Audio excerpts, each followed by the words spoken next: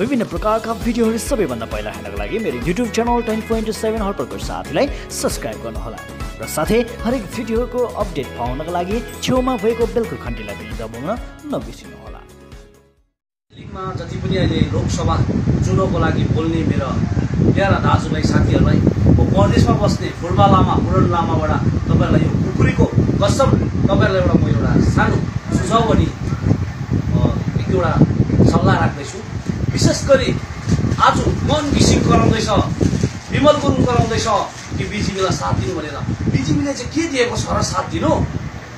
Card दिन्छु म, यो खुकुरी कसम खाएर भन्छु, कार्ड दिन्छु म, विमल गुरुङलाई कार्ड दिन्छु, मन घिसिङलाई कार्ड दिन्छु। 105 दिन आन्दोलन गर्यो, हाम्रो नानीहरूको शिक्षा बिगार्यो, हाम्रो नानीहरूको भविष्य बिगार्यो। कमानमा चिया कमानमा काम गर्ने श्रमिकहरूको 105 दिनको न के पायो बोनस पाएन, के पाएन, कति नुकसान भयो, पीएफदेखिको नुकसान भयो। तर उनीहरू के मदन तामाङ हत्याकाण्डबाट बाँच्नुको लागि थियो। उसलाई जिटिएमा जुन ममता ब्यानर्जीले दिएको पैसाको स्पेसल अडिट हुन्छ भन्दाखेरि डराएको थियो। त्यसको लागि मात्रै उसले गोर्खाल्यान्डको नाम उच्चारण गरेर एउटा आन्दोलन गरेको।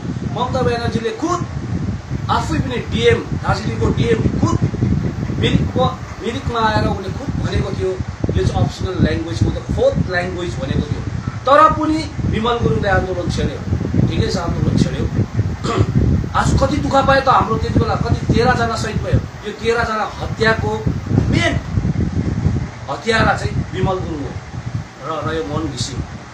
मन घिसिङ नाम चाहिँ घिसिङ, त्यसलाई कुरी हुनुपर्छ घिसिङ भन्नु पनि। सर बाउको नाक राख्नु सकेन, साला बिके त्यो पैसाको लागि बिकेर आज विमल गुरुङलाई आफ्नै बाउ खेद्ने, आमा खेद्ने त्यस्तो मान्छेसँग त्यो एउटा सम्बन्ध राख्ने, त्यसलाई त्यसको त्यो कुनै अस्तित्वै छैन।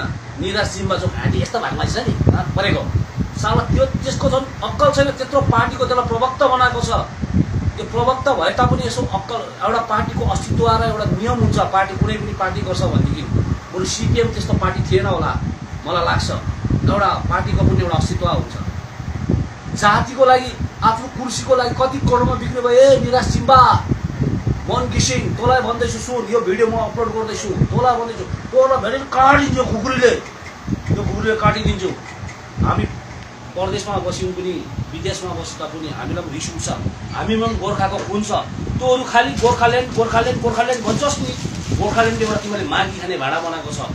तर पहाडमा शान्ति चाहिएको छ, विकास चाहिएको छ, उन्नति चाहिएको छ। पहाडलाई शान्ति, हरेक पब्लिकको घरमा गएर सोध, पहाडलाई विकास चाहिएको छ। तँहरू जस्तो ढटुवाले नेता होइन। आज भोटको नाममा तिमीहरू बिक्री भयौ नि बिजेपीसँग। बिजेपीले 10 वर्ष लोग्यो, अझै 5 वर्ष दिने थुक्का हिजाडाहरू हो। के को 5 वर्ष दिने? पहाडलाई विकास ल्याउने, पहाडलाई उन्नति गराउने। आज ममता ब्यानर्जी, सुश्री ममता ब्यानर्जीले आज अनित र विनय तामाङलाई जुन एउटा साथ दिएर आज पहाडमा जुन उन्नति हुँदैछ नि, आजको 1.5 वर्ष अगाडिको पहाड र आजको पहाड हेर। अझ पनि तिमीहरूले बुझेको छैनौ। तिमीहरूले भन्छौ जातिलाई भोट दिएर बिगार्यो, कहिल्यै पनि होइन। तिमीहरू शिक्षित र बुद्धिजीवी छौ भनेदेखि जातलाई आफ्नो संस्कृतिको ड्रेस लाउनु सिकायो, भाषा बोल्नु सिकाउँदैछ, आफ्नो जातलाई उन्नति गरेर हर चिज दिँदैछ। हामी कहिले पनि बिग्दिनु भन्छौँ, हामीलाई कसले खेद्नु सक्छ? हाम्रोमा हरेक चिजको प्रमाण छ, पासपोर्ट छ, भोटर आइडी कार्ड छ, आधार कार्ड छ, हाम्रो ल्यान्ड छ, आफ्नो जग्गा छ त्यहाँनिर। अब अझै हामी छुट्टै राज्यको एउटा माग स्वाभाविक कुरा हो, सबले पनि गर्नु सक्छ। यो त भारतको संविधानको अनुसार आफ्नो जग्गाको आफ्नो टिपट माग्नु जसले पनि सक्छ। तर विमल गुरुङ जस्तो बम पड्काएर आफ्नै दाजुभाइ मदन तामाङ हत्या गरेर त्यसरी पाउने चिज होइन। कुर्सीको लागि मन घिसिङको बाउलाई खेद्ने, ए मन घिसिङ पुरी तँलाई शरम हुनुपर्ने। आफ्नो बाउ आमा खेद्ने, जसको लास ल्याउनु पनि नदिने, बाटोमा डढाउने, ठुक्का हिजाडा। तँ त हिजाडा हो, हिजाडा। तेरो जेनएलएको पार्टीको अस्तित्व तुरेर तँ साला कोही पनि पार्टीसँग तँ टालिन सक्छस्। तँहरू खत्तम पार्टी हो। विमल गुरुङ अध्यक्ष, घण्टाको अध्यक्ष, के को अध्यक्ष? तँ माको ढटुवारे तँ अध्यक्ष। यहाँ गोली ठोक्छु ल्याउँछु, 19 भइसक्यो। खै गोर्खाल्यान्ड बङ्गा होबेन भन्दा ताली बजाउन नाथे तँ होइन।